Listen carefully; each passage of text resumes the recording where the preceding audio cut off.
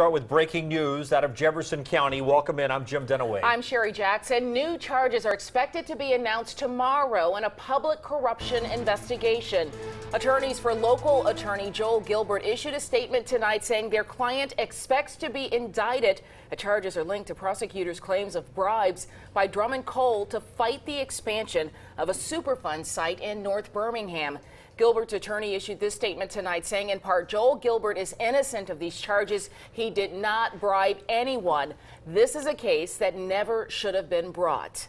Former State Representative Oliver Robinson pleaded guilty to accepting bribes in this case last month. The news conference is tomorrow at noon at the U.S. Attorney's Office in Birmingham.